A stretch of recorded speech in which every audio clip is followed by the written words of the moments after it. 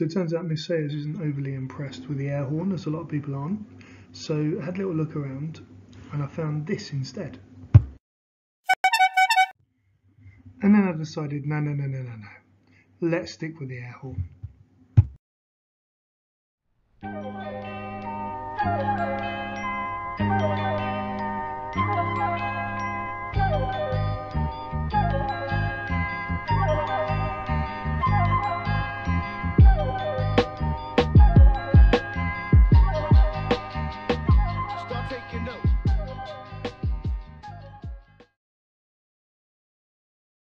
Social distancing explained. 2 meters for geographers is 0.008 on a 1 to 25,000 scale OS map.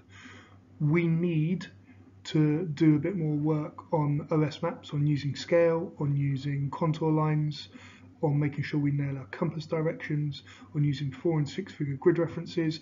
The units we're doing at the moment on rivers and coasts would be perfect for that if we were in school. So be aware, when we get back, we'll look a little bit more at those OS map skills. But for now, make sure you're staying 0.008 on a 1 to 25,000 scale map apart. That is 2 meters. Link to the Do Now quiz is on ePraise or in the description. Pause here and get it done. Answers already on there.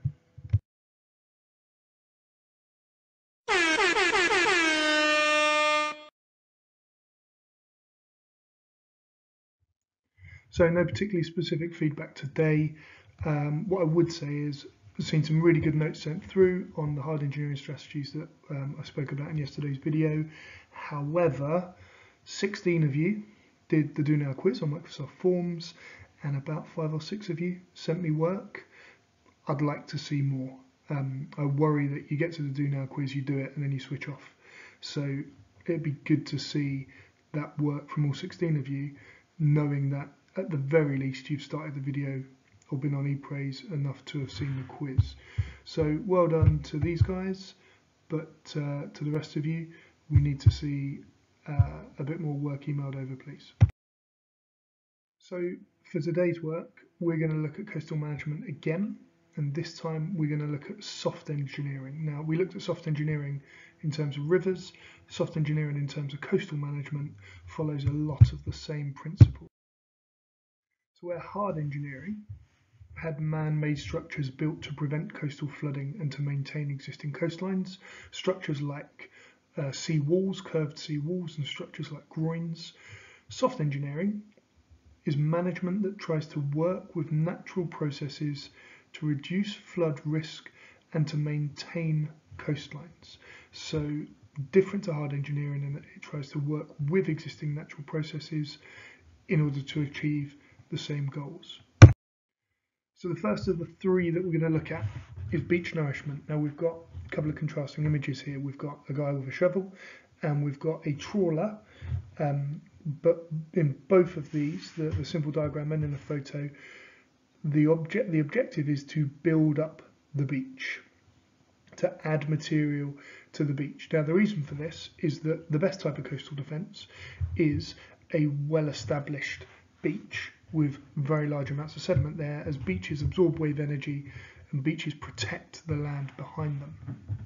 If a beach is being eroded, if material is being carried away by longshore drift, one of the best things you can do is to just replace that beach. And it could be that you use material from inland that is brought to the coast and deposited via diggers, or it could be that you get a boat like we see here, like this trawler, which will drag up material from the seabed and then spray it onto the beach in order to build up the beach. Either way, the beach becomes wider, the beach has got more material in it, the beach is capable of absorbing wave energy, and therefore it protects the land behind it from erosion. Now the advantage is erosion is reduced, the main advantage. It looks quite natural.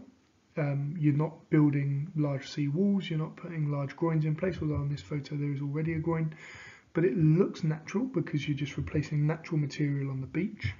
It enables people to still use the beach because the beach is maintained. So if the beach is particularly important, perhaps for economic reasons, because it's a coastal resort, that beach is maintained as an attraction.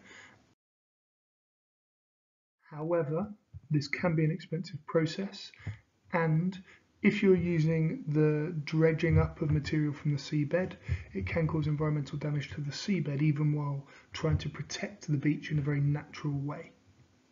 Also, because those processes of alongshore drift and erosion are not stopped, beach nourishment needs to be repeated over time, which is one of the things which makes it quite expensive. The fact that it's not just done once and it's done, it needs to be repeated. Our second example we're going to look at is beach reprofiling, where we take the existing beach and we reprofile it, in this case using heavy machinery, to make it steeper. The big advantage of a steeper beach is that as destructive waves hit and as the swash moves up the beach, the swash uses up huge amounts of energy going up the steeper slope, which is what the diagram on the left represents. The dotted line is the beach before reprofiling, the solid line is the beach after it's been reprofiled and made steeper. So when that energy is used up by the destructive wave, the swash going up the beach, it means there's less energy for the swash to carry material away. So a reprofiled beach reduces the rate of erosion because it reduces the amount of energy that a destructive wave has to erode material.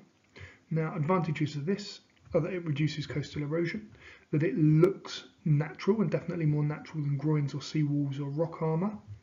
Disadvantages: this process needs to be repeated because over time the profile of the beach will return to its more natural profile. Because it needs to be repeated, that can make it quite expensive.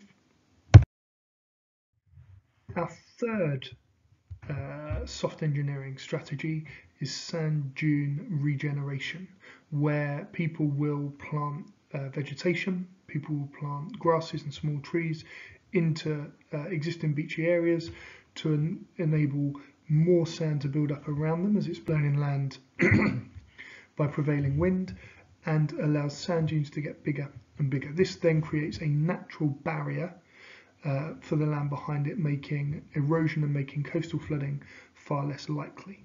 There are a lot of advantages. If it's done by planting, it is relatively cheap, and it creates natural habitats as well as looking extremely natural once it's established. But there are a number of disadvantages. It takes time for the sand dunes to build up. One way around that is to use nourishment to spray sand from the seabed onto the dune to build it up artificially, but of course that then causes environmental damage on the seabed as material is dragged up from the seabed. The other disadvantage is that it takes time for vegetation to grow. If a decision is made that hard engineering or soft engineering is not going to be appropriate, if the cost and the effort involved in protecting the coastline from erosion and from flooding is deemed to be not worth the economic investment, then in some places managed retreat takes place, and we can see an example of it here. In this area, the land was not of high value.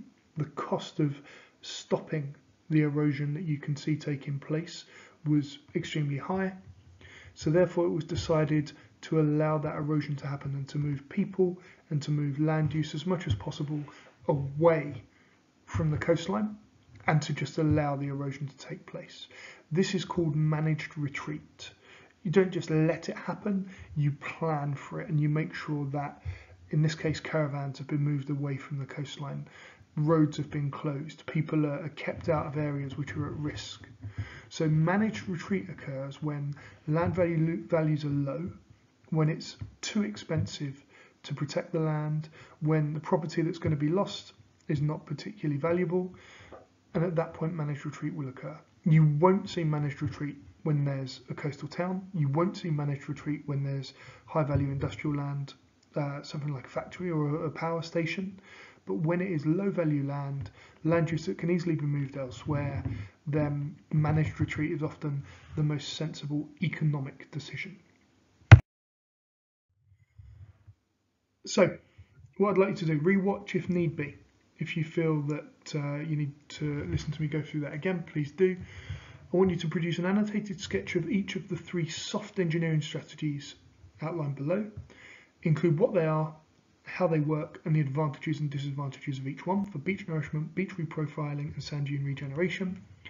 Then write a short explanation of what managed retreat is and when it would be used.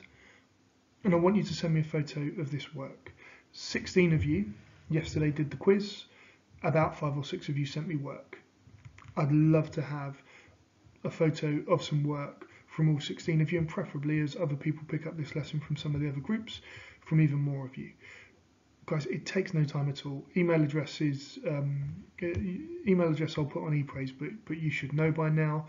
You take a photo on your phone, chuck that email address in, attach the photo, done. Make it happen, because I want to get eyes on the work that you're doing, please. So, next week, coming up for you in your geography, you've got a coastal management case study. We're going to look at Swanage, we're going to look at the hard and soft engineering strategies that they've used, and we're going to look at how effective they've been. You've got exam questions. Next Thursday, we're going to set some exam questions based on coastal management more generally and looking at that coastal management case study specifically. And you've got your live sessions. If you haven't been, can you please use ePraise Messenger to send me some of the topics that you want me to go back over?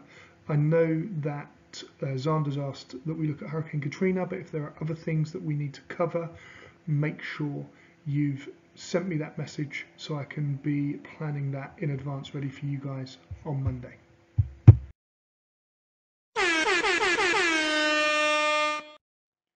So homework questions, knowledge organisers are as an attachment on ePraise. Get them done, because this is really good consolidation for the work that you're doing in the online video lessons.